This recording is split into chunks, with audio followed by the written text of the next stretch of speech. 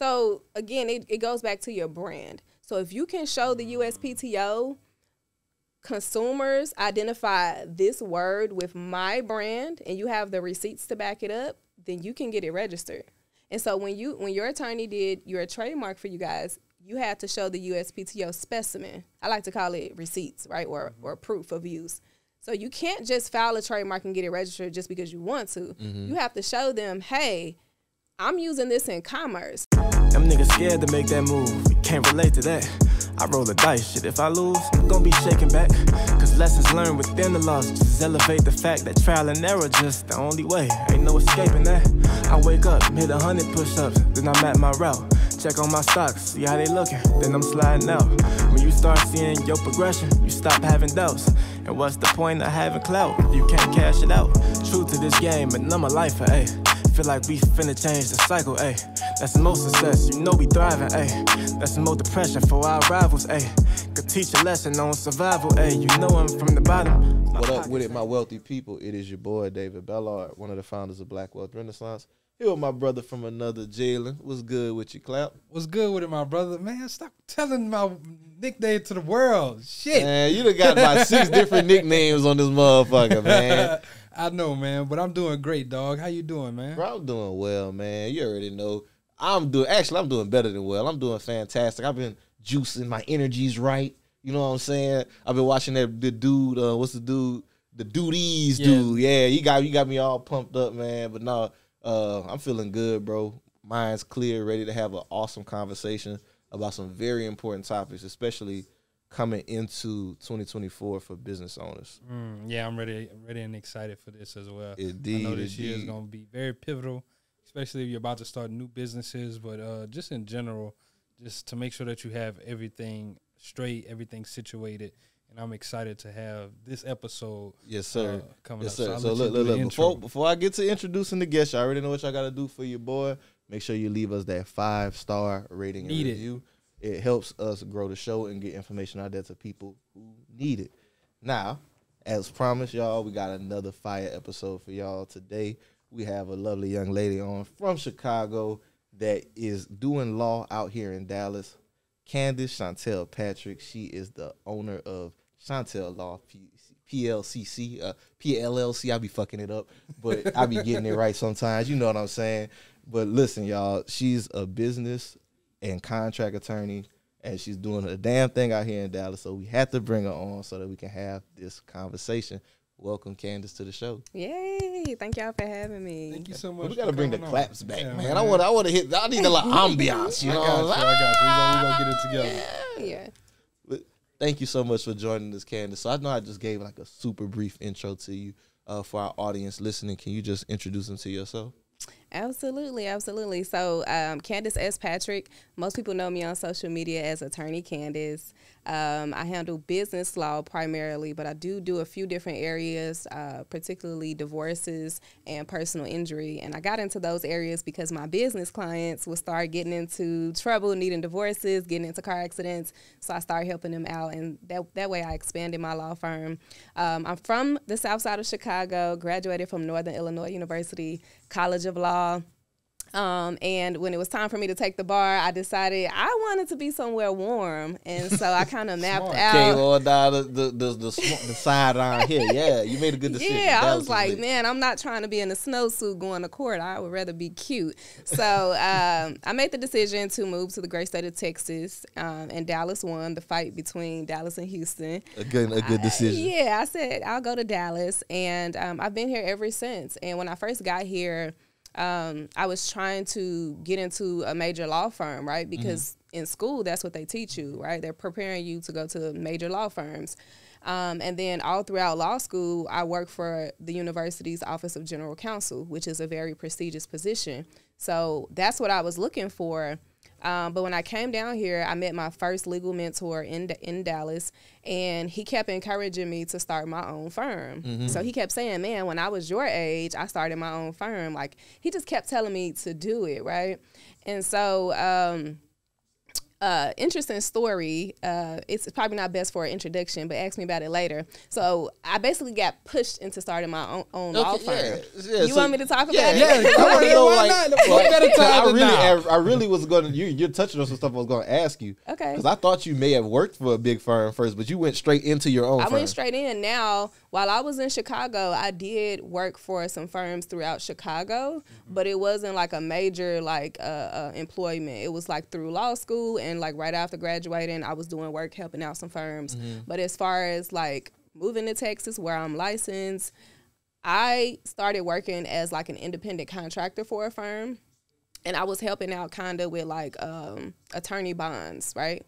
So when people go to jail in Texas, you guys know people can go to jail for anything. You get a speeding ticket and you don't go to court, they'll issue a warrant for your arrest. And so I was making decent money when I first moved here, just showing up and signing off on attorney bonds for people to get out. And I knew that obviously that's not what I wanted to do. I just was trying to make some money and figure out my direction. Where am I about to work? And at the same time, I was interviewing for different law firms.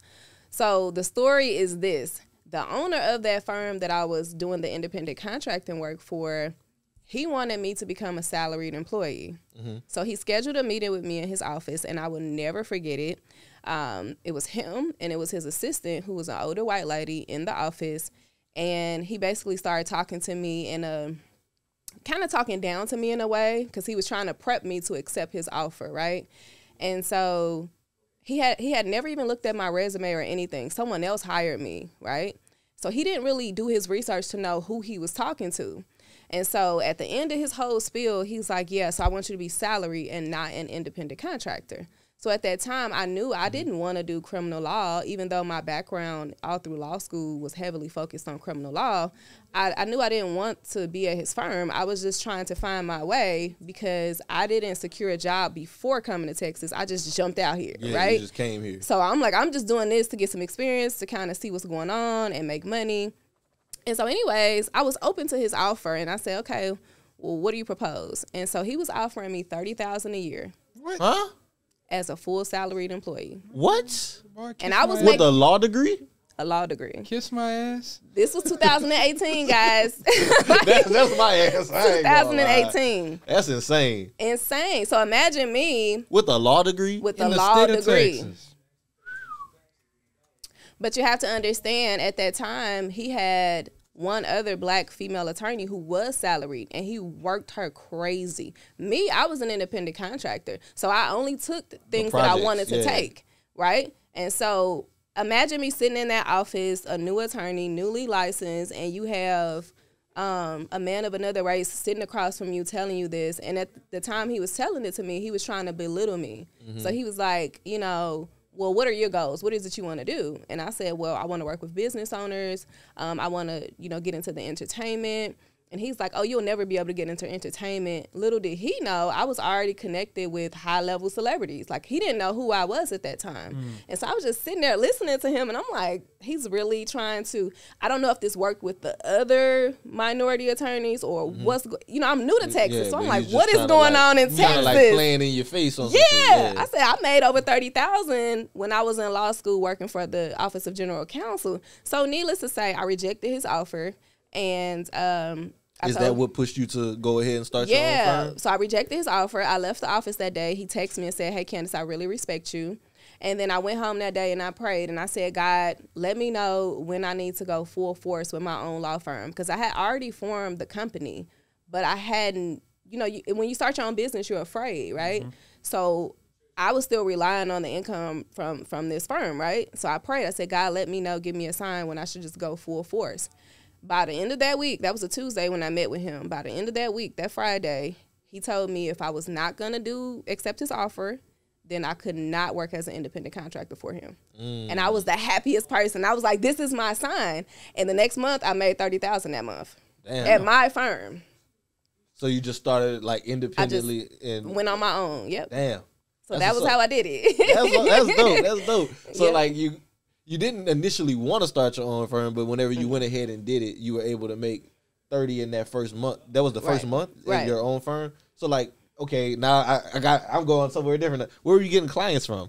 And it was crazy. So I always believed that like we have angels around us. We have, you know, God guiding us. And I feel like that was definitely my case because here I was new to Texas. I had some friends of the family here that I knew, but I didn't have any like direct support here. Yeah. So what I would do is, one, I would post a lot on social media. So it was new for me to start posting about business law and stuff like that on Facebook, Instagram. And then whenever I found an opportunity where I felt like my target audience would be, I would go. So for example, if there was some type of networking event hosted by a sophisticated company, right, I would go to the networking event. If there, I remember, I think it's Dave Ramsey, the guy for Shark Club, he hosted some type of event where he was trying to get people to join his team and stuff like that. And I thought to myself, business owners are going to be here, so I'm going. And sure enough, I was passing out my card and people started calling me. And so that's how it happened. And then social media, people would just call me. People would start referring me. And then a lot of my friends and family back home in Chicago, from the moment I joined law school, before I could even practice, they were calling me. So I still had them sending me business and stuff like that. And it just started developing. Yeah. And I never looked back. I do have a question. So you said in law school you were primarily focused on criminal law, but your desire was business and entertainment. Where'd that come from, and why'd you choose to focus on criminal but go the other way? Yeah, that's a good question. I knew you guys were going to follow up on that.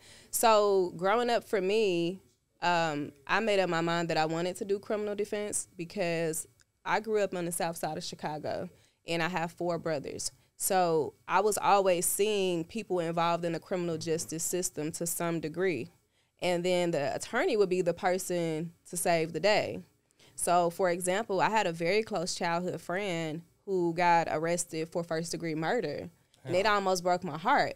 But he had one of the top attorneys in Chicago. He paid him $50,000 cash, but he got found not guilty, right? And I was 16 when that happened. So for me growing up, I saw criminal defense attorneys as power, people who are coming to save the community, to save the day. And then the second thing is I had no knowledge of the other areas of law. Just think about it as... That was your exposure to law. Yeah, just think about our exposure growing up. You just think of law and order when you think about attorneys, right? Yeah. You don't really think about, like, business, entertainment. So that was my exposure, and so I was very passionate about it because I had that community connection. So when I went to law school, it was easy for me to ace criminal law, right? So, like, every criminal class I took, I aced it. Like, it was just natural for me to understand the law and to know how to navigate it. However, remember I was telling you earlier, your second and third year, you get to start picking your own classes. So second and third year, I wanted to be taught by 2 of the only black professors in the law school. One taught business law, one taught entertainment law, right? So in my mind, I'm like, I cannot graduate without saying I sat before these most honorable black distinguished professors. You know what I mean? And so even though I wasn't necessarily interested in business or entertainment per se, I just wanted the experience of them teaching me. And I fell in love with it. And not only did I fall in love with it, we have 60 to 100 students in each class. I got the highest grade on the exam for each of those classes. So that's how into it I was. Yeah, you was locked in. Yeah, I was like, for me to be taught by a black professor, and then we had very distinguished professors, you know, UCLA graduates, New York law, like just high-level Harvard law professors. So it was an honor for me. So that second and third year, when I took those 2 courses, it kind of started showing me another lens of how I could practice law. Then when I finally graduated, I got more experience handling my own criminal cases. And so at that time, I was practicing in a city called Rockford in Illinois. I've actually heard of Rockford. You heard of Rockford? One of our friends was in school there. Okay. And I felt like there was a huge economic and racial imbalance in the criminal court system. So I kind of felt like regardless of how good I was as an attorney, because you're always going to have to fight that bias. Yeah. It was like, because my client is black with tattoos all over his face, he's getting different treatment from the judge. Guilty. You know what I mean? Yeah. And so I told myself, you need to think long and hard about the future of your career. What do you want to do every single day? And I said, I don't want to be depressed to a degree, criminal defense is kind of depressing I can because see that. you're dealing with people's livelihoods, right? If you make one mistake, or if you get an all white jury, or whatever the like case, you said, you put your all into it, and this person still gets the verdict that you don't want. That's depressing. Yeah. It's like, damn, like I really gave this my all. I put what I could into it, and now it's nothing. Whereas like I could see on the business side, it's exciting. It's a lot More different. fulfilling, Yeah, too. it's like we're not dealing with you going to jail for a criminal offense. We're dealing with how we're gonna structure this deal, how we're gonna make something positive occur. I could see how that would help. Yep. So that was my decision. Once I had those experiences, and I really sat down and thought, I said, man, I would love to wake up every day and talk to business owners and help them strategize on, growing and protecting their businesses. And that's what I did. I love it. So now I kind of want to get into it. We talk about growing and protecting businesses. Yeah. One of the buzzword topics that have been going on recently, the Corporate Transparency Act. Mm-hmm. Everybody's like, the Corporate Transparency Act, you got to watch out for it. We actually put out a blog on it just to kind of clear out some things. But I would love to talk about it with you, right?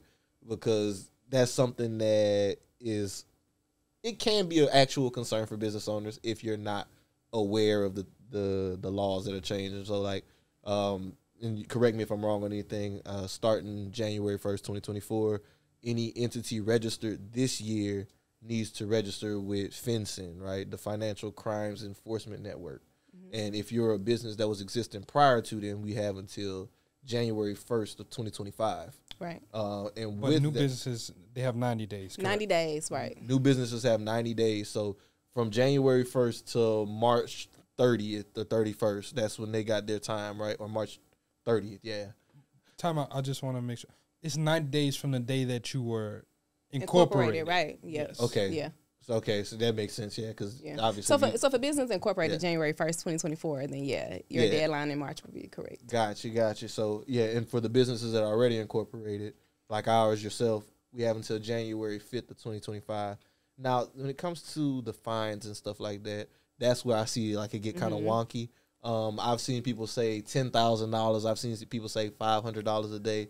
Can we just kind of get into this whole corporate transparency? I can clear this shit up so that people can stop being like, oh, they coming for us, Yeah. So I did a post about this as well, and I was more kind of like jovial with people because I feel like people calm down.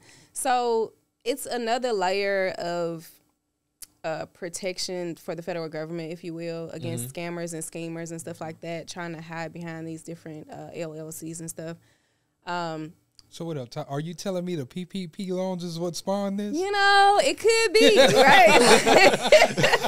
it could be, but the government just wants to know, which for me it's alarming because the federal government already has so much of our information. So the fact that people are still able to do so much scheming and stuff like that to where they had to enact this act is kind of alarming, right? Because it's the federal government. They have all of our information. Why are y'all asking for an additional report whenever we already got to file an annual report? So we got some top-level schemers, I guess.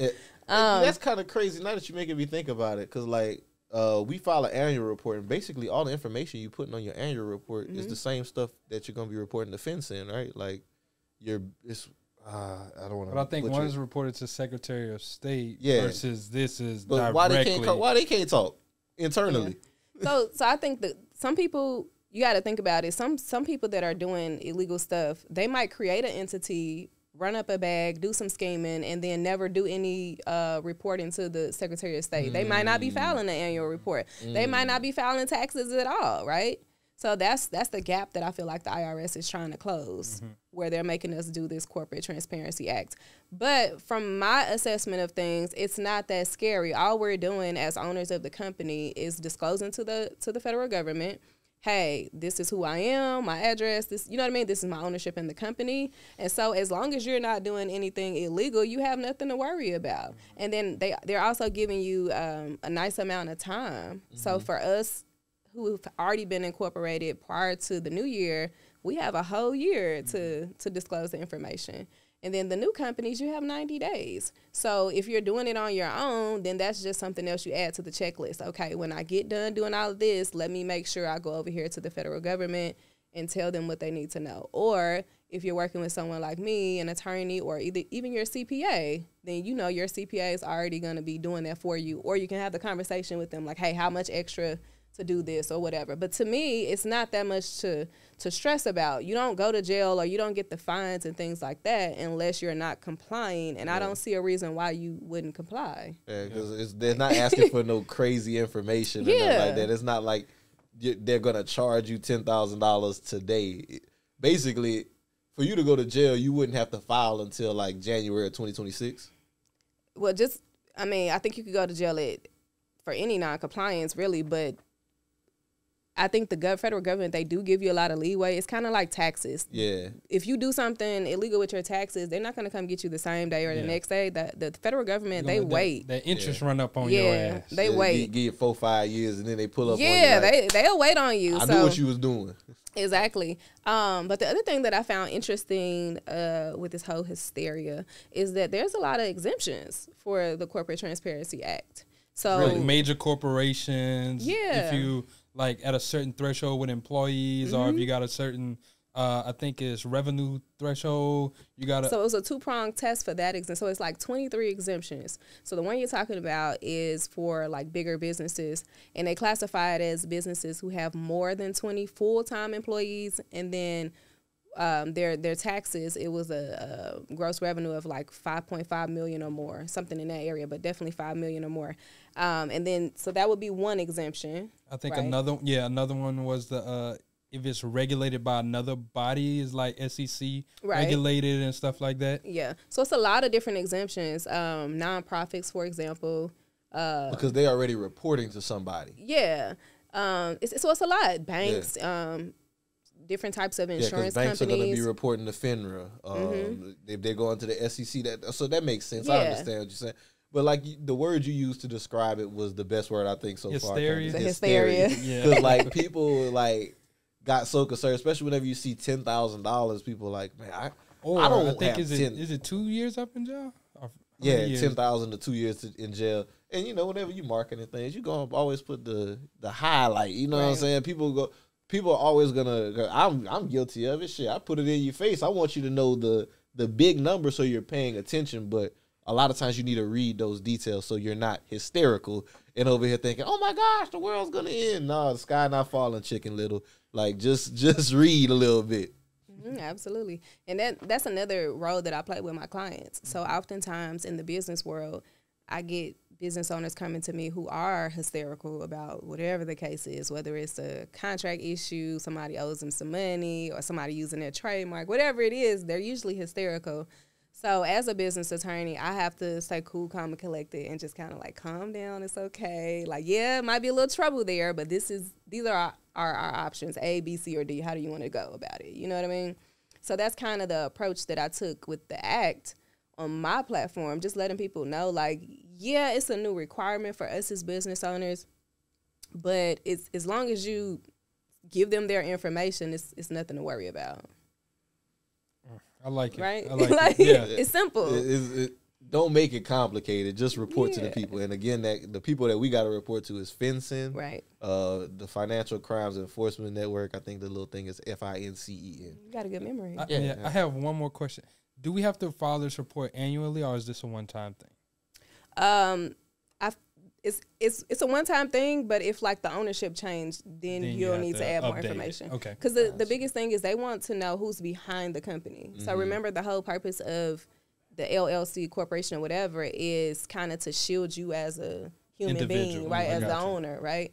And so a lot of the different states allow us to do that in a very good way. Like Delaware and those types of states. Wyoming, right? Well, you have anonymous members. So like in Texas, you have to list either the members or the managers, right? So to a degree, you're exposing some of the owners, right? But those other states, you can get away with not putting anything. Mm-hmm. So let's say you guys get another owner and you give him 50% ownership or something. Of course, then he would need to disclose that to the federal government. Gotcha. Yeah. Okay. Then kind of like an addendum to it that you just have to change and update.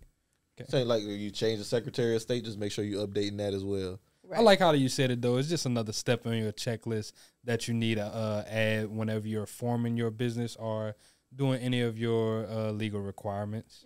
So it doesn't sound that scary right now that we No, talk about it. shit, that's it. Sound pretty simple. Sound like I just got to go to a website and put my information in. Yeah. But I guess whenever you were mentioning that losing that protection in a sense for those people with those Delaware LLCs and things like that, with the information that we're reporting to FinCEN, is this going to be like public database type stuff? Like, can anybody look at this, or is this confidential? Now, the federal government can always change it, but as it stands right now, from my research, it is not public record. Okay. Right? So it's just for the federal government. Yeah, that makes sense. You can still be anonymous. Yeah. Basically, because like, I look on sites like Open Corporates or something like that where you can go in and find who owns an LLC, but those Delaware LLCs you can't. We be checking. So if you could go and we be looking, we be checking. Don't be trying to. We know your real name. Yeah.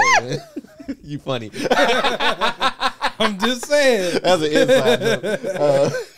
But no, that's important, and it's good to know that FinCEN's information won't just be publicly plastered. So you still have that level of protection from an LLC, because some people, they started jumping into like, oh, you need to go get a trust immediately, and it's like, that's not necessarily Y'all going true. 0 to 100 real quick. Well, as an attorney, I always recommend the trust, just because it gives you the extra layer of protection, and I'll explain the protection thing in a minute, and then also the anonymity, right? So I always recommend the trust as well. Especially for those companies who are grossing larger revenues, because then you have more to lose. So when we think about the simple entities like the LLC and corporation, we get those to protect ourselves, right, and protect our own assets. Well, the trust, it's going to make it harder for an attorney like me to figure out who you are and sue you. And it's kind of a deterrent, right? So, for example, earlier last year, I was going after this big real estate company in Dallas. They had did some shady things to one of my clients, and I typically don't get into the representation of tenants per se, but sometimes other attorneys will refer me certain things, and it might be a case where I really want to help someone that's having a hard time. And man, I'm an attorney, and it took me a long time to try to figure out who these people were. Like who the beneficial owners of the trust are? You need to know who they are to list them in the lawsuit. But sometimes they're layered. So it might be a corporation that owns, A, B, C, and D, and then a trust owns all of it, and then the information for the trust is not necessarily public, right? So you don't have to make it public knowledge who owns the trust. Like, so let me just making sure I'm getting this right. So like, where I just say I could go on Open Corporates, look up LLC, and I can find everybody that owns it. You're saying for a trust, that's not the same situation. Nope. Like, if a trust is owned by a corporation, how would I find out that the trust is owned by a corporation? That's like that's when y'all get in y'all attorney bag and do y'all researching. So, for example, I might go on to Dallas County Property Search, and then I'll start being able to see, like, okay, I can kind of do like a paper trail. Okay, so if this is the property who did the wrongdoing, this is listed on the Dallas County Property Search, this is the people who own it, and then I kind of can go from there, right? Correct me if I'm wrong. A trust is its own entity, and it actually has is it beneficiaries that the trust have, correct? So that's why you don't have to disclose. Yeah. It's a whole nother realm, a whole nother ball game. Yeah, it's not in the same, like, LLCs, corps, all this trust over here, right? Not like together in the same umbrella. Exactly. Got you. So, kind of getting into some of the stuff, like, this is good stuff that we're talking about right here. I want to talk about intellectual property. I think intellectual property is always a big conversation. Whenever we ran into each other at Flex's event, shout out to Flex, good guy here in Dallas. We got to get Flex on one day. We do need to get Flex. We were talking about intellectual property, and I think that's always a relevant conversation in our community, because a lot of times we don't talk about it enough, but this is our greatest asset a lot of times, the properties and the things that we create. So just to kind of kick it off, I want to clear up some of the confusion with the differences between copyrights and trademarks and patents. Like, so can we get into, like, what's the difference between copyrights, trademarks, and patents? Because, like, they each offer you legal protection, right? But they do it in different ways, Yeah. So I have a famous example that I always use. But But the term intellectual property itself, just view that as like an umbrella word, right? So under that umbrella, we have copyrights, trademarks, and patents, okay? So when you hear people say, oh, my intellectual property, it could be any of those three. Just in general, the intellectual property that you develop from your mind. So you have the copyrights, which is like your creative works, right? It is the book writing. It is what we're doing right now, the podcasting. It's anything that's like a creative work, right? It's the music. Yeah, it's the singing of the music. It's the writing of the music, the lyrics. It's all of those creative works. If you created it, you have a copyright. Right. Like, so it's artistic works. That's what you want to, deal with for your copyright. It even gets down to artwork. So maybe your logo, things like that. Anything that's in any way artistic is going to fall in the realm of copyright protection. Now, the example that I like to use is the flying car. It's ironic. Last year I saw that they actually came out with the flying car. I've been using this example for like 6-7 years, right? Because I like aviation. So in my free time, I go and fly. But right now, I don't own a... You going to be a pilot type shit? Not that I'm going to be a pilot, but, well, maybe. That's hard. We'll pin that. We'll talk about that later. That's hard, though. I'll accept your manifestation for me. I might get my pilot's license, but right now, it's just something I do for fun. So in Addison, they have private airports. You can go and fly the little Cessna planes. So in my free time, when I want some extra fun and adrenaline, I go and do that. So you go fly them shits? I go fly. Yeah. Ooh, I got videos on my social media. I go fly. Yeah. Look up your lawyer in the sky, baby. So my example that I always use to break it down is, let's say there's a new invention. You got a vehicle, and then that vehicle starts to fly. Let's say to market the vehicle, they create some type of infomercial or commercial, and they got singing, they got all this artistic stuff. We would copyright the commercial, right?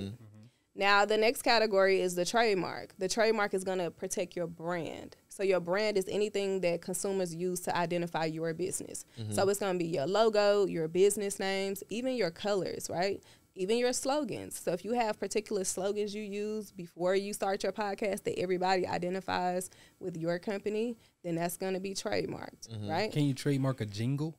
Yeah. Okay. Well, no. You would be copyright. You would copyright a jingle, but let's say it's a particular part of the jingle that you use every time you start your podcast or every time you go on live, and it's somehow become identified with your business. Then yeah, we would trademark it. Like how Sony has, like when you cut on their products, that little whoom noise, that type of joint. Or like you got ba da ba ba ba, right? I'm loving it. So with the flying car, let's say we named it Chantel's Flying Car, right? It's simple, but if that's the name of the car, then we would trademark that because that's how people are going to identify the flying car, okay? And then the most important part with this particular invention, a flying car, that's crazy, right? So we want to make sure that we own the engineering that it took to create the flying car, and that's where the patent comes in. So any inventions you create, right? You want to get a patent over it. So let's say we come up with a robotic vacuum, which they already have, but let's say it's a big human-like vacuum that'll come vacuum your house. That's a new invention. So we want to get a patent on that. So that's kind of how you break it down. You're saying a flying car made me think about the Jetsons, like the little robot from the Jetsons. She running cleaning But they created it, though. I saw it last year for the first time on Instagram. They were, like, marketing the flying car. That's dope. And I was like, man. There's supposed to be flying taxis coming to Dallas. Bro, I'm not ready for that. I'm not going to I mean, ready or not, it don't matter. Like, whoa, that's crazy. It's coming. It's coming. Ready. If you ready on that, that's you probably not the target audience right now. I'm not. I know you not. Crazy. I definitely would buy one. I know you would. I feel like I helped them manifest. She going to be in the taxi like, yo, I'm pulling up. I'm landing on the rooftop right now, girl. Going to the moon, I'll be back. That's crazy. I do want to ask, so like, who are the agencies you're reporting to on those particular things? Like with copyright, do you actually report copyrights or once it's created, it's protected? So that's a great question. So the agencies, when it comes to trademarks and patents, it's the USPTO, right? So we're very familiar with them. But then as far as copyrights, they have their own unique system. So it's the U.S. Copyright Office. That's the website you would go to. Gotcha. And as far as protection, so it's tricky. When it comes to copyrights, The copyright is technically created the moment you put it in what we call tangible medium of expression, right? Okay. So all that means is you kind of document it in some way. So the moment we do this recording, this podcast, it's effectively a copyright over it. Mm-hmm. Is it because we're recording it? So the recording of it is a tangible medium of expression. Okay. But if we were just in the bathroom talking, that it wouldn't be a tangible medium of expression because there's no way to go back and document it. Mm-hmm. If we wrote out some music lyrics, us writing out the lyrics would be a tangible medium of expression. Okay. Got you. But for example, let's say a comedian just getting up there freestyling and in that moment creating jokes, that's not a tangible medium of expression. Now, if it's a videographer in the back recording the stand-up, then it would be a tangible medium of expression. So in those moments, when you have that tangible medium of expression, the copyright is effectively created. But the only problem is you cannot sue someone for infringing on your copyright unless you have an actual federal registration for the copyright. Okay. You see what I mean? That's important because my understanding has always been copyrights are inherent. You don't have to file them. But if you don't file it, you're saying you can't actually sue nobody. Right. Can't enforce it. Right. So the courts are actually going to make you file the copyright registration first. Mm-hmm. Then you can sue. And then another downside is if you did not have a registered copyright at the moment the infringement happened, you don't get some of the statutory protections. So, for example, the statute says if you infringe on someone's copyright, you have to pay their attorney fees. And then there's other like statutory fines.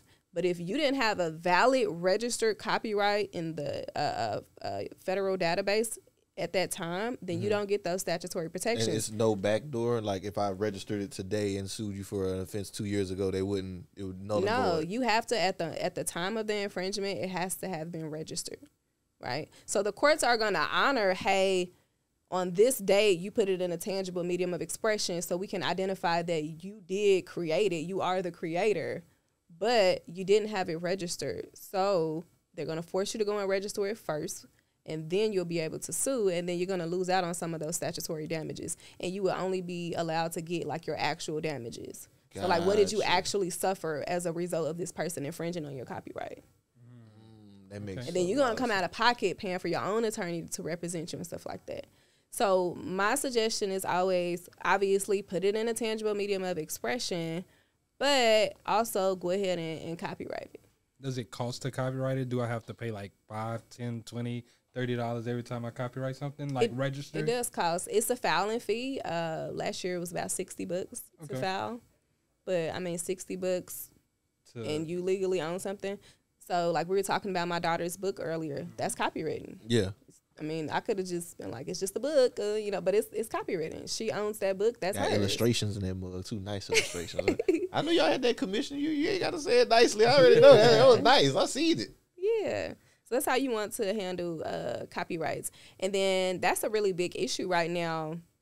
I was seeing the viral videos with Shannon Sharp and Cat Williams. Yeah. With people stealing jokes and stuff like that. Mm-hmm. Well, every other creative industry, the musicians, actors, actresses, they have gotten to the point where they strongly protect their work, right? But the comedians have not really leveled up yet. So from my legal perspective, what I would suggest to comedians is start copywriting your jokes, okay?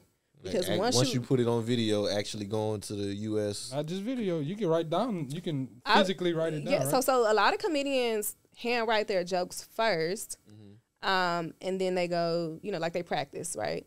Now some of them are doing just freestyle. Improv. Obviously, that's a risk when you just freestyle. But if you're writing out your jokes, it's no reason not to just say, hey, Candice, can you copyright this for me? Or even go on there yourself, if you feel comfortable doing that. But every time you're writing out your jokes, I would copyright my jokes. So that way, if I saw another person using my jokes, well, now I'm going to teach you a lesson because this is a registered copyright. So now you owe me some money. So whatever money that you made off of that show using my jokes, now I have some type of claim to that money. And you got to pay my attorney fees. Right. You see how it works? I ain't gonna lie, because whenever we were planning for this, my question was like, damn, would you go broke just like filing all of these lawsuits for people using your copyright? But if you register and you got to pay attorney fee, they got to pay attorney fees. That's a win-win all day. Yeah. And in the case of Cat Williams, like you were mentioning, he said it a few times, like this was a televised joke. So that would be a tangible medium of expression. So where, like, even if he didn't file it, right, any money that Cedric made off of telling that joke, like you were just saying, he could, like, say if he did it live at a show, would he have claim to the revenues from that show? So it gets really tricky with breaking down the actual infringement, right? Mm-hmm. So on the surface, yes, he could file a suit once he went and registered it, right? So let's say he did the stand-up, you said he video recorded it or something? Yeah, I think he said 2018 or something like that is when he recorded it. Okay, so if it's video recorded, that's effectively a tangible medium of expression. Mm-hmm. But did he go and actually get a copyright for it? So then that would be a hurdle for him. So now you're going to have to go and get a copyright for it. And then there's a second layer. The videographer actually owns that material. So Cat owns the jokes he said, but whoever is recording it, that's the person that owns that material, right? So it would be a few hurdles for him, but yes, if he wanted to, he could dot his I's and cross his T's, get the copyright registration, and then still take action. But would it be really worth his time? Maybe not, just because it's you got to go back a little bit too much. And so another thing too with filing those copyright infringement suits or any intellectual property infringement, you want to make sure that you're going after some defendants that have money, because we don't want to, like, yeah, I can get you a W, I can get you a win, of course, but then you're gonna be looking at me sad if it's like they can't pay the judgment, you know? Because somebody gonna pay me for my time. Yeah, like you went through all this trouble just to say that they are liable, but then they ain't got nothing to pay you with. Right. Yeah. So that's just things to keep in mind, but that's a great question. So what about like trademarks then? How do you enforce those? Like, is it the same process? So you still would file a suit, right? In federal court. Everything is federal when it comes to intellectual property. You still would file a suit, but trademark, it's a little fun because let's say somebody's, I love trademarks. It's fun in the sense that let's say someone is infringing on your trademark because they went and filed their own trademark registration, right? You can do a number of different things. While it's in the process of being reviewed by the USPTO, you can file what's called an opposition. And if you file an opposition and win, you can get their trademark application knocked down, so it won't get approved, okay? And then let's say you're snoozing, you're not really checking the USPTO regularly, so you don't know who's filing something every day. But let's say you find out someone has pretty much copied your brand and somehow it got past the USPTO and got registered as an actual trademark. Mm-hmm. Instead of filing the opposition, because at this point it's registered, you would do a cancellation proceeding to cancel the entire registration. So it flows like a lawsuit, but it's under the body of the USPTO, right? Gotcha. It's really the USPTO, they have another layer like the trial and appeals board or whatever. But that's how you would handle the trademarks. And so it gets pretty interesting because you have all these different tools with the trademarks to kind of protect your brand, if you will. Mm-hmm. But the first layer of business that I always like to tell people is you want to send out the cease and desist. It's going to be much cheaper for your attorney to send a piece of paper to someone to say, like hey. A little warning shot. Like, yeah, hey, like, stop using my brand. And if you don't, then I'm going to sue you. So that's always fun because most people are afraid when they get a letter from an attorney. Yeah, it's like, oh, dang, what's this? You know, it's like a letter, attorneys in the IRS. That's 2 letters you don't want to get. Yeah. So that's how you would enforce the trademark. And then the patents would be the same way. So I, in particular, don't handle patents. That's a different specialty, and it requires different certifications and stuff like that for attorneys. But I know enough about patents to say that, yeah, you would handle it in a similar way. Protecting it. Gotcha. You mentioned something in there, Candice, whenever you were talking about the videographer. And it brought something that I want to talk up about. When it comes to content like that, right, the person behind the camera, they typically own the content unless there's some type of work for hire. But I wanted to get into the whole name, image, and likeness side of things, right? Because one deal that had came up recently was the thing with Cameron. I'm not sure if you guys saw that. when they took the picture of him yeah, in that pretty pink. Yeah, Cam got the picture of him in the pink hoodie and the pink mink coat. And he's been selling it on merch of his for years.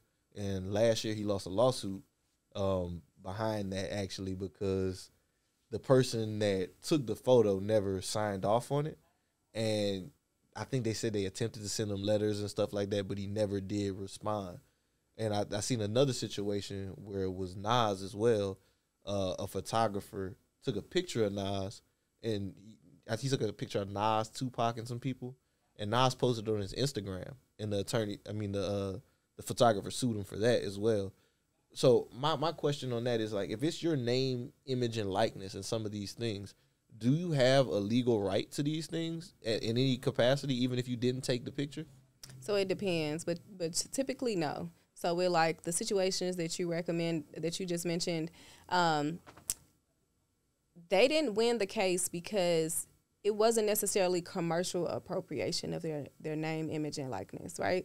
So if you're walking out in public, anybody has the ability to just snap a picture of you. Now, if they start capitalizing off of that picture and, you know, they're soliciting it as if, like, this is Cameron, I took this picture, and just making a ton of money off of it, then you might have a claim to it. But just a person taking a picture by in and of itself, it's really not going to meet the legal requirements for commercial appropriation. What would be more so a commercial appropriation is if, like, someone started doing a podcast and they kept mentioning, yeah, attorney Candice, she loves our podcast. She said our podcast was better than someone else's. She supports our, and they start using my name. Or say Beyonce. Yeah. Beyonce would be better. Oh, Beyonce approved of our stuff, or Beyonce likes our perfume, or whatever. And then they're making money off of that person's name. Then that's different. Then you have a stronger claim. But just going out in public and somebody taking a picture of you, unfortunately, you really don't have that many rights. So even like that Cameron situation, it kind of blew my mind. It was like, damn, it's a picture of him, so he can't sell a picture of him, even because he didn't take the picture. And I guess because he didn't have anything in place with the photographer at the time. Yeah. Like I think I seen that. I was reading into the case. I believe the photographer had sent some notices like several times, like, hey, yo, you got to stop selling this shit. And it was a situation where it wasn't responded to. Is that something that, like, whenever they say that you're delivering these things, is this something you got to get served, like papers you got to get served, or is it just by mail notice? Is that fine? So it depends. Like, if you're serving a lawsuit or something like that, then yes, you have to physically get it served to the person. Gotcha. But just like a regular cease and desist or just a notice of intent to sue, you can just send that to the person's address, or even via email. These days, you can just email it to a person. Yeah, so I ain't thinking about it. I was thinking, like, maybe they have to physically, like, you know, somebody told him and he was like, nah, fuck it. You know, I'm just going to keep selling my stuff.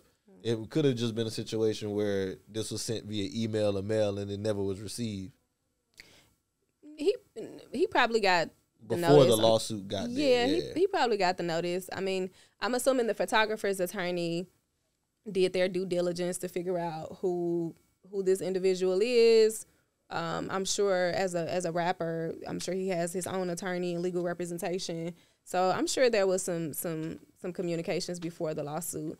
And then another thing is, once a lawsuit is served, you have an opportunity to settle. Mm-hmm. So you don't have to necessarily go through trial and take the chance of winning or losing. You can settle with the person. So I think in this case, the artist Cameron, he probably was just very frustrated about the situation and the laws. And sometimes the laws are not in our favor, but they are what they are. And then you have to think about it. A lot of the people creating the laws, the justices on the Supreme Court, they're a bit up in age. They're older. So in their generation, when the copyright laws and stuff like that were really, you know, being litigated about, it wasn't so much the new age technology that we had. Digital stuff like we had. Yeah, so think about it. Photographers had a lot of protections. Photographers were very popular back then. I mean, they're popular now, but I'm just saying back then they had to have the camera. Like, everybody has a camera film. Now. Yeah. So that holds a lot of weight, is what I'm saying, right?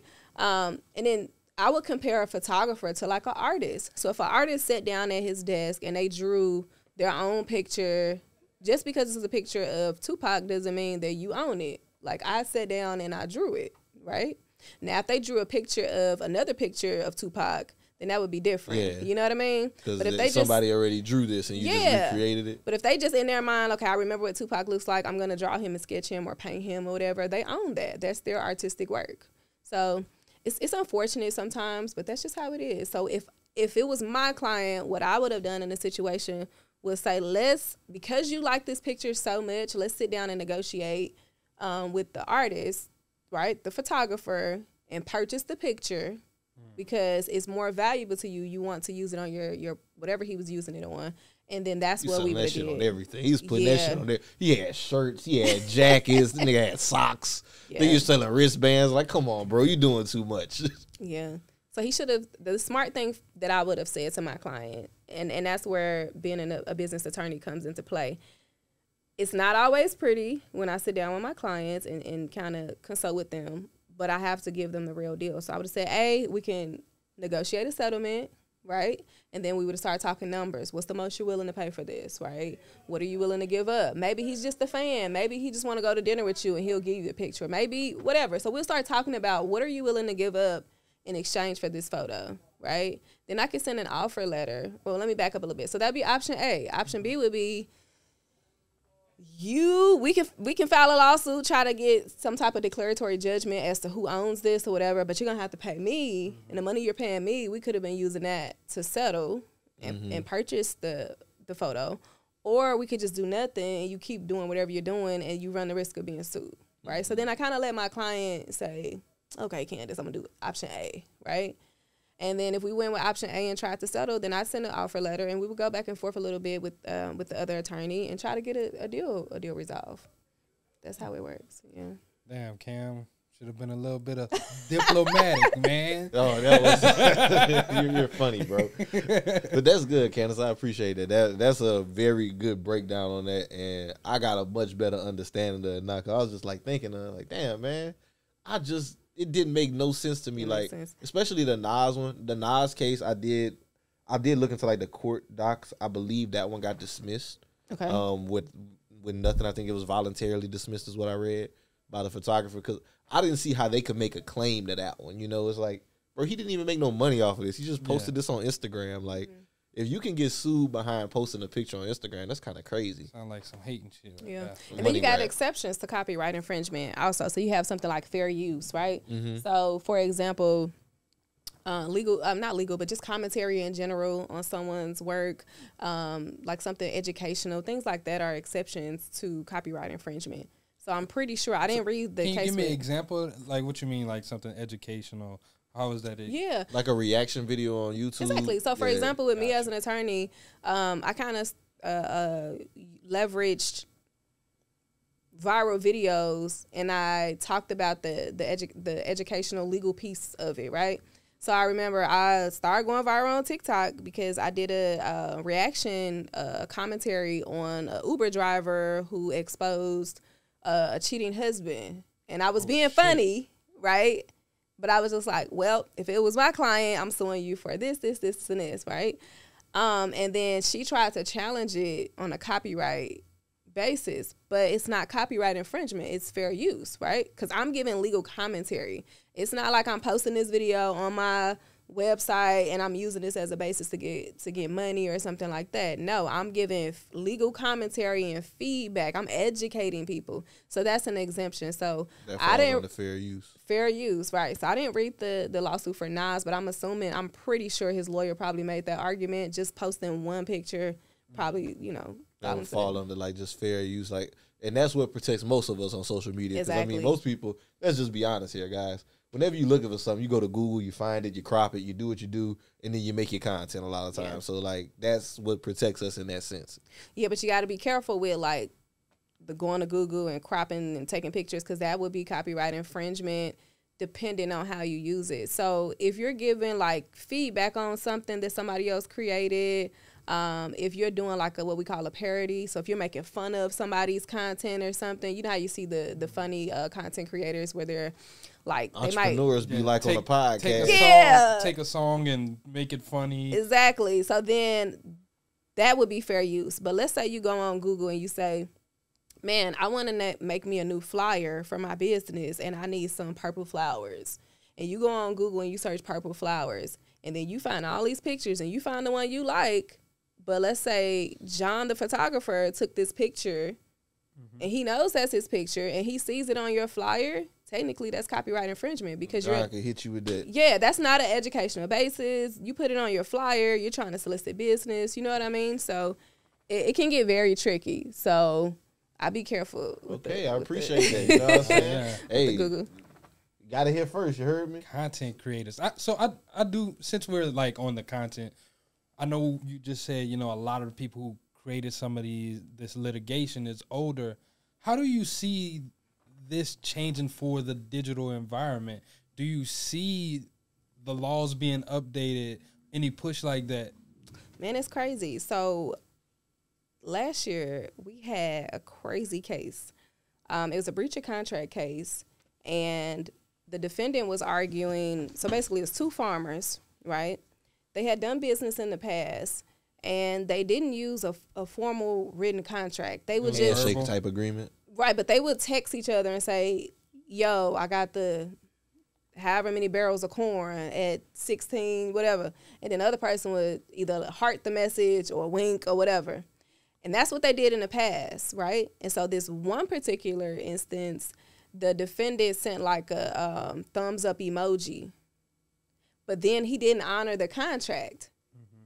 So the farmer sued for breach of contract. And so the defendant was arguing, I just sent the thumbs up emoji. That wasn't me accepting the agreement, right? But this was the standard y'all set already, right? That's so you said, look, you could be a lawyer. So okay, I'm following your train of thought. So that would be prior course of performance. So the court looked at that, right? But the point I'm trying to get at is how in this new age we're using emojis, right? So the court said that emoji was good enough to constitute acceptance of the offer that the farmer made. So therefore, it was a binding contract.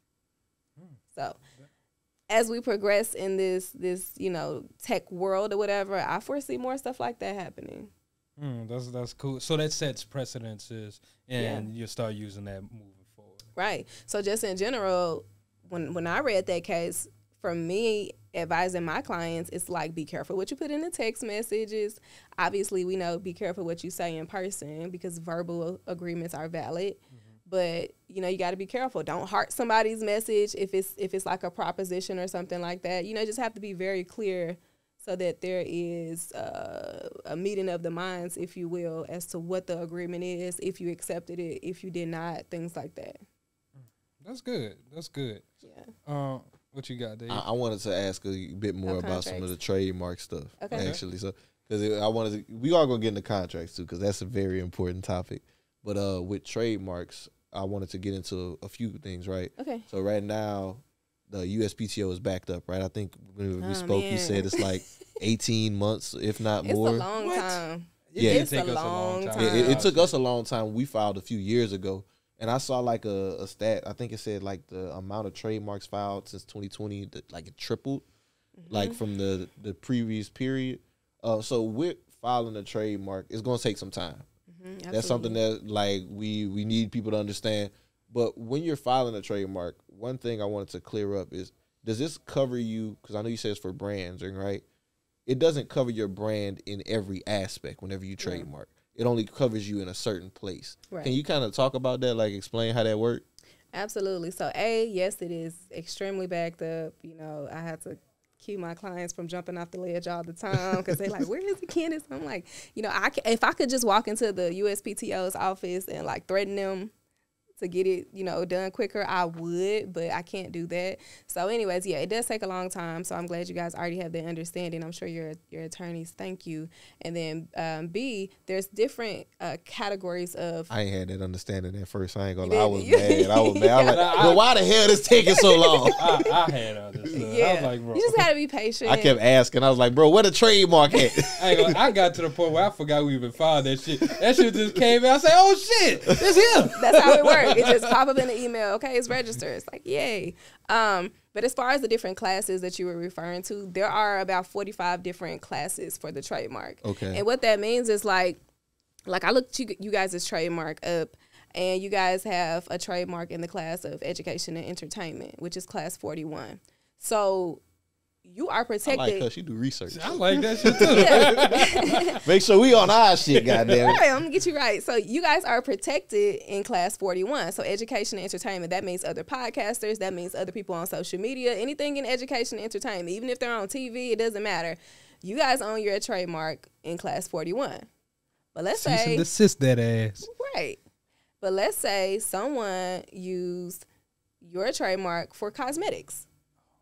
You don't own the trademark. We in don't own cosmetics. So you can't say they're infringing on you, right? You gotta go change that. Right. I'm saying, then we just gave niggas but, ammunition. But then, like, that's the thing, though, right? Because what you're saying, that's not what our business is known for, though. Like, so if they Black Wealth Renaissance in that, would they be able to use our logo and all that shit like that? So with the logo, I always recommend copyrighting the logo because remember, it's a form of art. Mm-hmm. So copyrights will protect your artwork. So if you have a logo, copyright it. That way, regardless of what trademark category they're trying to apply for, you can say, even though I'm not using cosmetics for Black Wealth Renaissance, I have the logo copyrighted. So if they wanted to just use the plain words, Black Wealth Renaissance, you can't do anything about that. But if they actually copied your logo for the cosmetic category, you own the copyright. So now you could win that way, right? I'm glad you said words. Because I know big corporations are copyrighting words. How the fuck does that work? So Facebook own the word face. That was insane when I heard it. Like, how you own the word face? You ain't made faces up. they probably trademarked it. Yeah, like, I'm sorry, not copyrighting, they're trademark. Yeah. How does that work? So again, it goes back to your brand. So if you can show the USPTO, consumers identify this word with my brand and you have the receipts to back it up, then you can get it registered. And so when your attorney did your trademark for you guys, you had to show the USPTO specimen. I like to call it receipts, right? Or proof of use. So you can't just file a trademark and get it registered just because you want to. You have to show them, hey, I'm using this in commerce. So Facebook probably was able to show, hey, we have a subsidiary probably called Face, or people often refer to Facebook in slang terms as Face. But either way it goes, we're using this term in commerce, meaning they're making money or they're holding some type of product or service out for payment, right? So that's how it works. So they were able to show the USPTO, hey, I meet the requirements, and that's how they got it registered. That is wild, because I think LeBron tried to register Taco Tuesday. Yeah. But he didn't get that one, right? I think it was already Somebody registered. already registered, and they basically, I think he got in a little bit of trouble, cease and desist or something, but he couldn't use it. So he made like a funny commercial, like, I can't say this anymore. Yeah, you know. I do remember that. Yeah, it was kind of cute. So it's like nuck if you buck when it comes to trademarks. It's downright. Yeah, that's crazy. And like the thing that brought that whole idea up for me was I seen a video kind of talking about that idea where a lot of major corporations are in a rush. They're like in a competition in a sense to trademark a lot of these basic words that you wouldn't think, but that lowers competition overall. Like whenever you're saying it's cutthroat in this world, like if you try to start a business that's just face, now you getting the cease and desist from Facebook. Hey, you can't use that. But remember the rule: you own it in that particular category, unless you can establish it's some other loopholes. Like if you have a famous, a known famous brand or something like that, then you can establish ownership in other categories that you don't actually have a trademark. But the general rule is you only own it in that category. Gotcha. Right? So yeah, they own Face, but let's say I'm assuming it's Facebook, so they probably own the trademark to Face in education and entertainment, right? Somebody else, let's use cosmetics again. Somebody else might do Face for cosmetics. Well, Facebook might not mess with them because that's not their industry. That's not their category, right?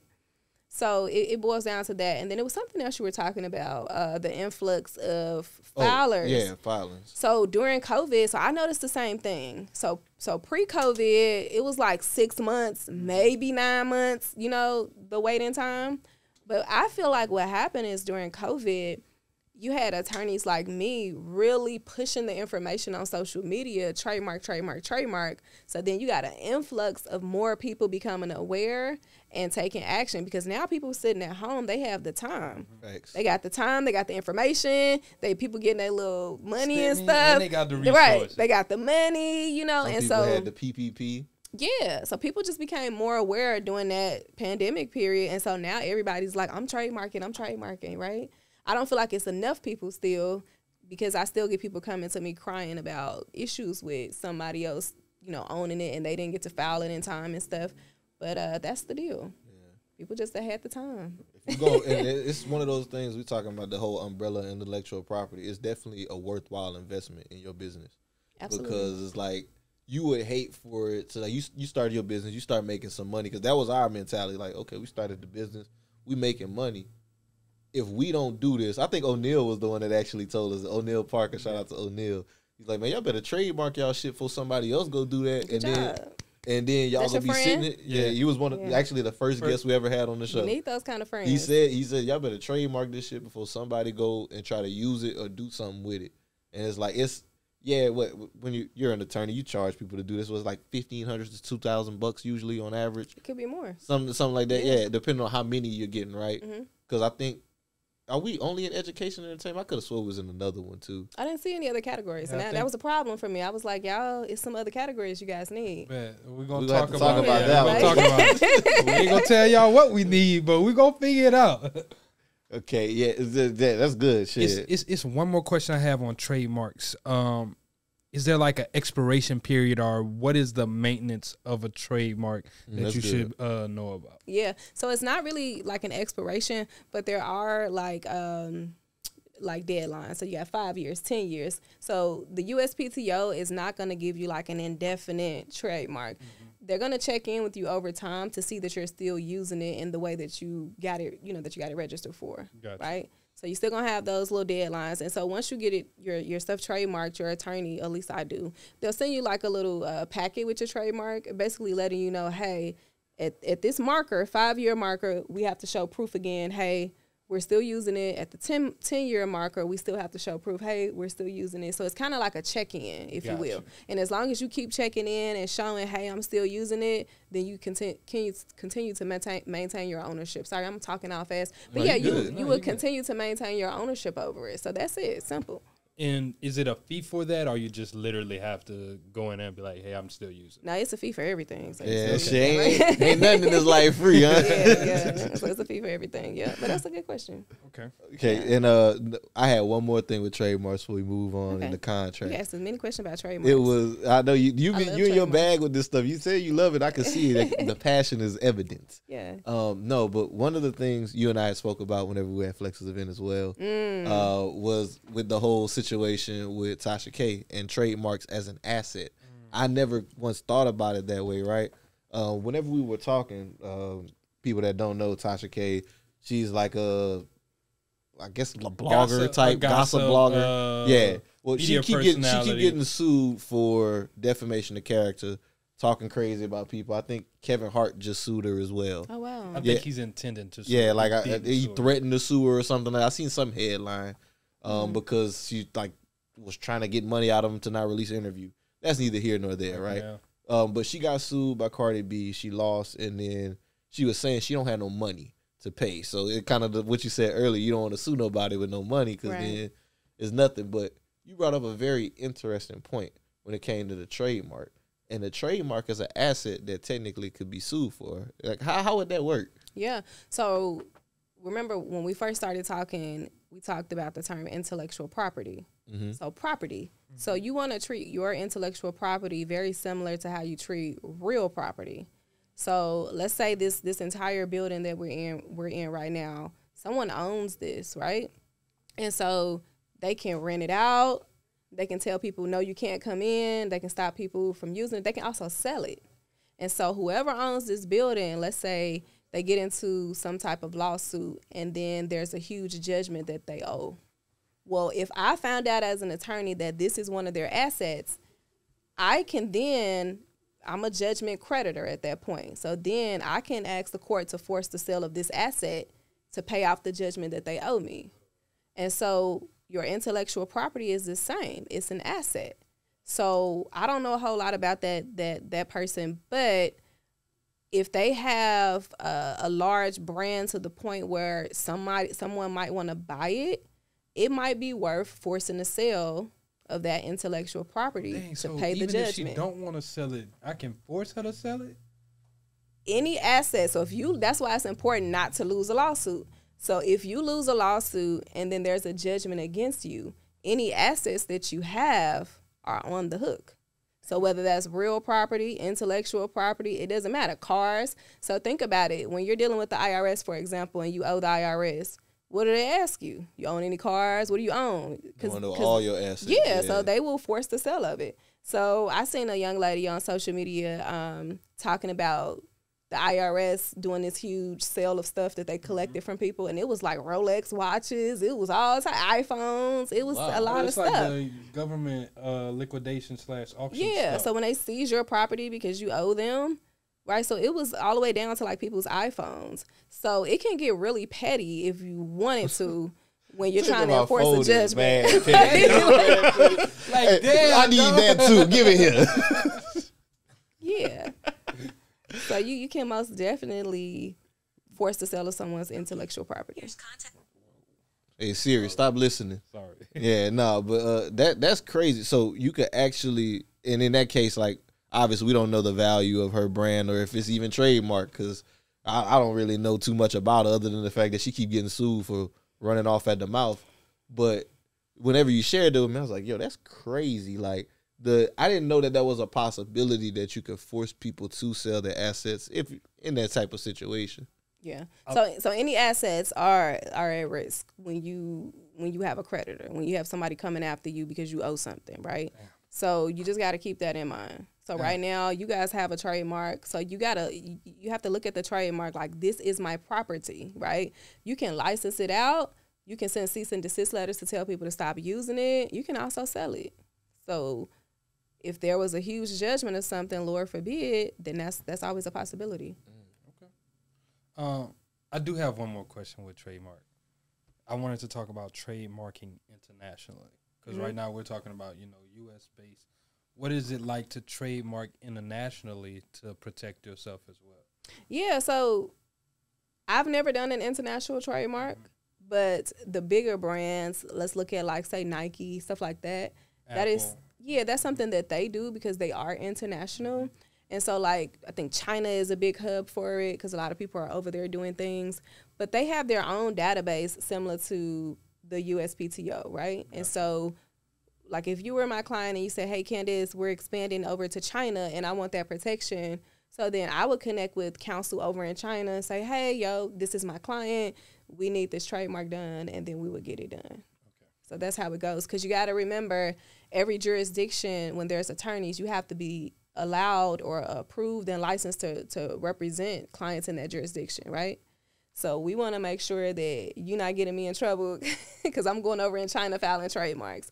So that's just a little bit of humor. But you just find an attorney in that jurisdiction. I know Africa is really popular as well, like Ghana, Nigeria.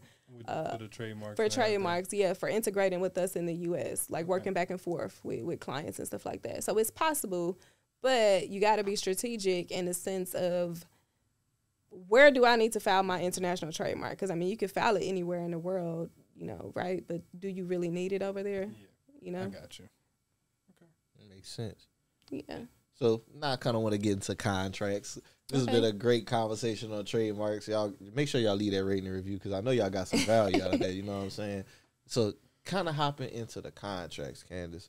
Like one of the things that I always like to ask attorneys, like what are some key terms or phrasing that you always look for whenever you're looking at business deals that people should watch out for? Like, you're just looking at a contract. What's like immediate red flags for you as an attorney?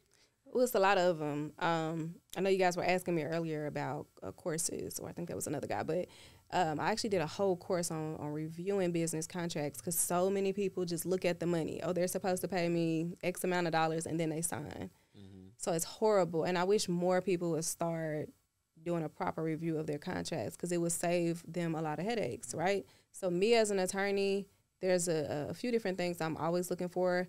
The first one is jurisdiction, right? So jurisdiction is going to always be like a county and a state, right? A city and a state. And that's important because if we do need to file a lawsuit for breach of contract, that's the place where we have to file our lawsuit, right? So if I'm your attorney and I'm licensed here in Texas, you guys are physically here in Dallas, Texas. If you do a deal with someone and they put Los Angeles, California as a jurisdiction, so then that's where we have to play ball if we have to handle a lawsuit or defend ourselves from a lawsuit. We have to go over to Los Angeles, California's court system, right? So that puts us kind of at a disadvantage because now, I'm going to have to go and find you a LA attorney, or I'm going to have to get permission from LA to represent you on the case. And then B, that's their home state advantage, right? So jurisdiction is always important because it's going to save you a little bit of money when it comes to attorney fees and things like that. And then the traveling and all, all that stuff that goes on with litigation. So that's really important. Another thing is what we like to call a merger clause. And the merger clause is usually going to be at the very end of the contract. And it's basically saying that this contract is the complete agreement between us. So a lot of times when you're doing business, there's phone calls, there's emails, there's in-person conversations. And those conversations or communications might be different than what's in writing. So let's say we agree, I'm going to sell you, my puppy for $50 in person, but then I go home and something changes and we agree, no, I'm going to sell it to you for $20, right? So we have all these other external communications, but when you have a merger clause, it's saying none of that matters. Our complete agreement is what's right here in writing. It's in black and white. Yeah. So that's really important because a lot of times when it comes to lawsuits and stuff like that, people will try to bring in those external conversations to try to prove what the actual agreement was supposed to be or what it is, right? And so then they'll start bringing in emails. No, in the email we said this amount or whatever. So if you don't have that merger clause, then you run the risk of having to fight over what the agreement was supposed to be, right? So that's super important. And then one of my other favorite one is something called an indemnification clause. And that's important because it's basically, now you can do it both ways. You can do it for, you do one for me, you indemnify me, I indemnify you. However, when I'm reviewing a contract, I'm always making sure whoever my client is doing business with, they are indemnifying my client, right? So what it means is they're saying if any third parties have any claims against you because of my wrongdoing, I will protect you, meaning I will cover your litigation costs, your attorney fees, all that stuff. So a good example would be like intellectual property. If someone is doing a deal with my client and let's say they have a logo or something, but they stole the logo. If third parties try to come against my client for using that logo in this business deal, then this person is going to indemnify my client and protect them, right? And handle the lawsuit costs, the attorney fees, right? Because it was their fault in the first place. It was their fault, right? So any third party claims against my client, this other person in the contract is going to basically protect my client. So that's another good provision, just because you never know what stuff that people are in. We don't know if they stole some type of intellectual property. We just don't know, right? That's also really good in the logistics industry, because when you're doing business in the logistics industry, what if one of the trailers are stolen or something like that, right? So you always, just as a rule of thumb, you want to put the indemnification clause in just to fully protect yourself. So those are my top three that I'm always looking out for, but it's also so many. I appreciate it. I learned a few things with them three right there, because that's the one thing that I've learned about contracts over time is that, like, they're very flexible. Like, at first I used to think very binary about contracts. It's cut and dry. It's like, whatever you want to put in there, you can put in there. It's just about making sure you have people who actually know how to read those things. So, like, I guess another question, follow up on that. What are some, like, legalese type terms that you notice that are often used to kind of, like, disguise things from people who may not be privy? perpetuity. Yeah, stuff like that. Anything that's like Latin based is gonna be a disguise, and I say that because in America, the law pretty much derived from like a Latin origin. So in law school, we're always, using the Latin phrases for different things. So it's a red flag if you see anything. Well, not a red flag per se, but it's just something you want to pay attention to. If you see anything that has like a Latin origin for the word or something like that, you want to take the time and say, wait a minute, what does this mean, right? That's good. And I'm glad you kind of talked about you can put anything into a contract. What are some tips that you give your clients for whenever they're negotiating contracts, right? Maybe they might not like these terms. Like, how can you say, okay, maybe we can negotiate, they take this away, but they still feel comfortable with getting this deal done? Yeah, it's always a give and take. So it depends on how severe the particular term that we don't want in there, how severe it is, the damage that it could possibly do to my client. So those are like some of the balancing factors that, I'm talking through with my client. Let's just say worst case scenario. What would be like the most severe, like, oh, you should not sign this? So anything that's ambiguous is horrible. So if it says something like at my discretion, like I get to change the price at my discretion, that's a no-go, because you want to be as clear as possible on the terms of the agreement so that way it's no problems. So if you negotiate $500 an hour, then you expect to get $500 an hour for your services. But if it says, I will pay you $500 an hour at my discretion, then that's bad. So I see a lot of that, those little like modifiers. Yeah, those ambiguous terms, right? And so to the regular eye, the non-legal eye, people look over that. But me, I'm like, no, absolutely, we're not doing that. And so another good example for you, I had a client, she's really big in logistics, and she was doing a deal with a broker, but the broker's contract basically required her to list herself in the agreement as well, like as an individual, as well as her social security number, even though she already had an LLC. Which would make her liable. Right. So that was a huge, we'll have to walk away from this deal because the entire purpose of having an LLC is to shield yourself. So why would you knowingly insert yourself as an individual into the contract? So fortunately, we were able to negotiate it so that it was removed. But that's an example of like a absolute no. We can't move forward with this agreement, right? So it's really, really based like on a case-by-case basis, because I see some pretty interesting things in there. But like I said, some of the consistent things is the ambiguity, right? At my discretion, at my will, if I feel like it, you know what I mean? Stuff like that. nah, I need it to be like, this is like you said in that merger clause too. I think that's important. What we said in this agreement is what's on this agreement, right, and this is what's going to be binding us here.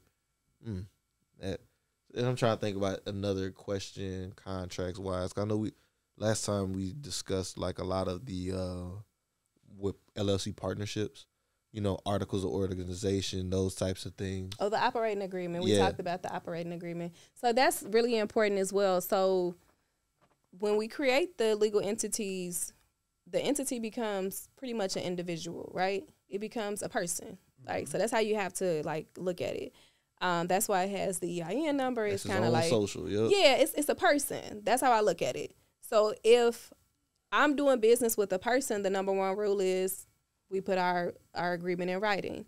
So the operating agreement is the contract between you and the company, right? Gotcha. So a lot of people overlook that step because A, they don't know about it, and B, they just think it's not important. But it's really important, because if a lawsuit or something like that ever happened, that's one of the documents that I'm asking for in my discovery. I'm saying I want a copy of the operating agreement. Because this is basically, the operating agreement is like your internal regulation for your business. Yeah, so it's going to tell me a lot about how things go. So, for example, if somebody has like a slip and fall at a store, right, and then, it's this whole defense that the store has, well, it's our policy that we only check the floor once every hour, and she fell, at this time, whatever. people get really crafty with defenses. So then the first thing I'm saying is, well, let me see the policy. Let me see the operating agreement. Let me see, like all this stuff. Let me see your training manuals and things like that, right? But the operating agreement is the first contract between you and your company, right? If the company gets dissolved, how does it get dissolved? Who gets paid first? Stuff like that. Creditors get paid first. And then when it comes to multiple members, that's where I see a lot of the disputes come in with not having the operating agreement. Because if we have multiple owners of the company, well, if somebody decides, hey, I don't want to be a part of this anymore, then how do we go about paying them out? Do we pay them anything when they're leaving? Are they allowed to get someone to replace them as an owner? Like, it's so many different things that kind of come up in people's mind, right? Mm-hmm. So to avoid any, like, confusion, the operating agreement lays out everything. It lays out if you're able to, do some of those things I just mentioned. You had a question? Yeah, if the operating agreement, if you don't do one, isn't it like the default thing you get is like the state's default operating agreement or the something? Texas like Business Organizations Code, right? So the thing is, that's a vast code. It's large. So you wouldn't know whether or not it's a provision in there that's going to be for or against what you're trying to do. So that's why it's best to just draft your own operating agreement and you read it. All members of the company sign it. So you guys all know, like, this is the procedure that we're going to follow, right? This is what I'm entitled to. And then the operating agreement also solidifies your liability, right? So we always have a provision in there that says from the company, right? If it's Chantel Law, I agree to indemnify Candice, right? I agree to protect Candice. She is not liable for any debts of the company, right? So those are some of the things that most people don't really think through when they create the legal entity, but it's super important. I love it. I appreciate it. Yeah, I can see you guys, y'all head. I got 1,000,001 questions, but I'm trying to stay focused. What you got? But no, I was going. We kind of getting on time. Yeah, so I really wanted to ask her. Like, I wanted to jump back into what she was talking about earlier. Whenever she said she did like $30K the first month opening her business. Okay, yeah. I kind of just wanted to get into the business side of things for you. Were you doing this as a solo lawyer? Like, what did that look like once you actually started to form your, firm? Yeah, so when I first started, I was doing everything on my own, everything. And that's why I think mentors are so important, because you model yourself after your mentor. Excuse me. So for me, early on, my mentor did everything himself, right? He didn't have a paralegal.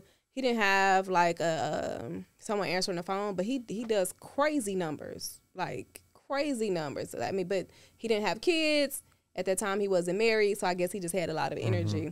So I did everything on my own initially, and then over time, I was like, wait a minute, this is too much. Like, I'm living in the ghetto. I ain't get a job to work this. I ain't build a business to work 24/7. Exactly. So then I started outsourcing. Like, okay, I need some assistants, need the paralegals, all that good stuff. So it was a process for me, but I definitely had to realize that just because they're doing everything doesn't mean I have to. Gotcha. So, but early on, I definitely was thugging it out, and it was fun hustling. too. It was fun. And I got a question. So, like, with making this money, were you just doing like making contracts? Were you actually helping them dispute lawsuits? Like, what was that first businesses for you that helped you kind of build your foundation?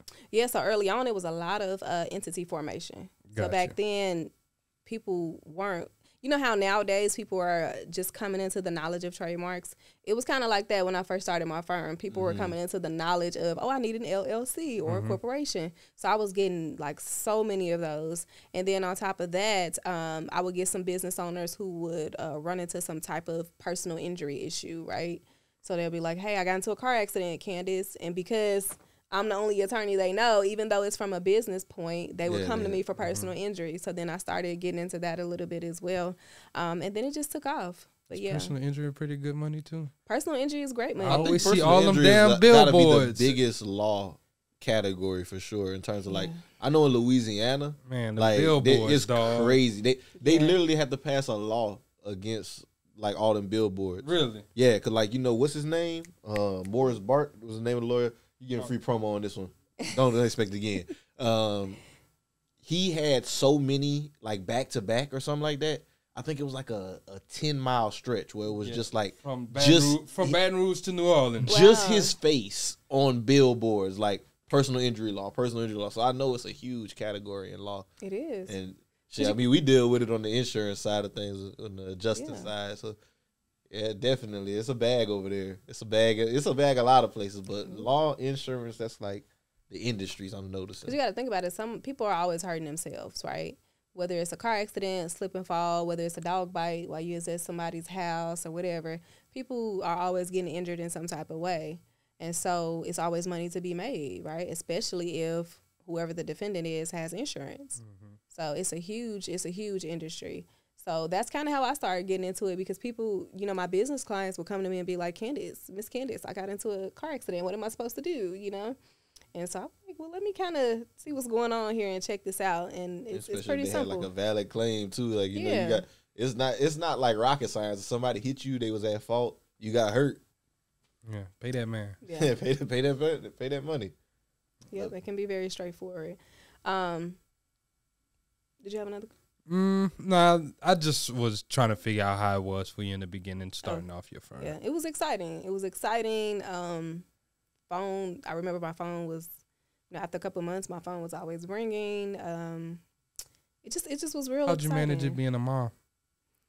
I had a strict schedule, and I had to go back to kind of how I was in law school, right? So in law school, I told you we started off with 7 classes. Mm-hmm. I worked part-time for the university's Office of General Counsel. Aside from that, I had my own clients. They call it in Illinois 7-11 license, where you get a license to practice law under the supervision of another attorney. So I had my own clients in Rockford, Illinois, doing that. Was a mom, girlfriend, like all this stuff. And so I just had a tight schedule. I'm like, okay, I wake up at this time. I do this at this time. My baby's going to bed at this time, you know. And so once I started my firm, I had to incorporate the same principles, and still do to this day. Like, I have a tight schedule. I'm doing this at this time, you know. And it's been helpful so far. Well, yeah, I'm sure you guys have tight schedules, right? I ain't got no kids yet, but we stay busy over here, you know. So we appreciate you taking some time out your tight schedule to come rock with us today. Now, Miss Business Lawyer, we're gonna get into some of the tail end of the podcast.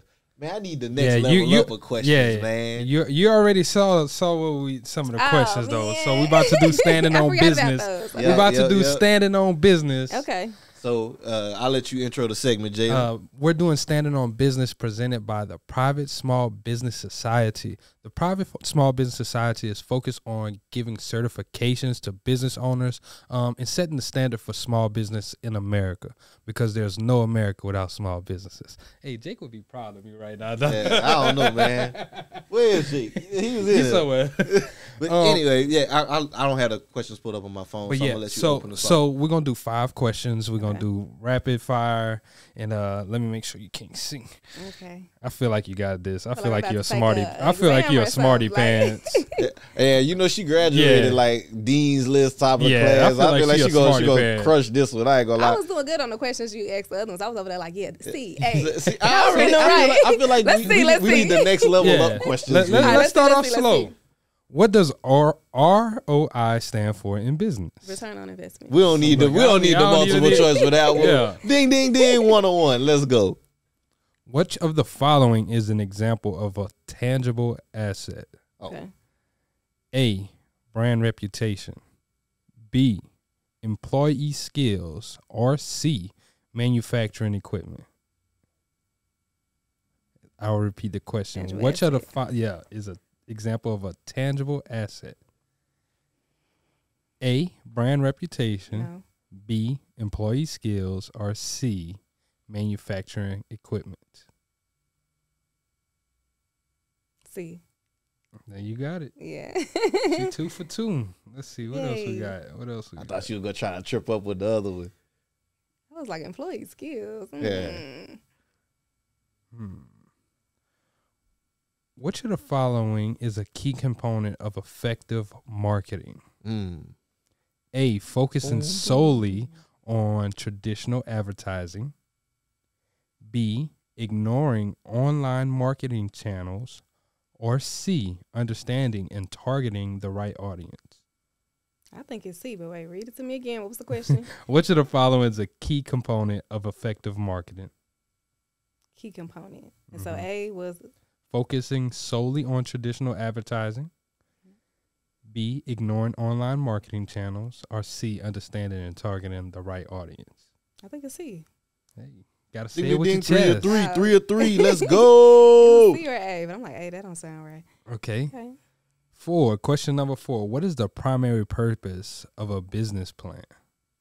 A, to guide the operational strategy of a business. B, to keep track of employee performance.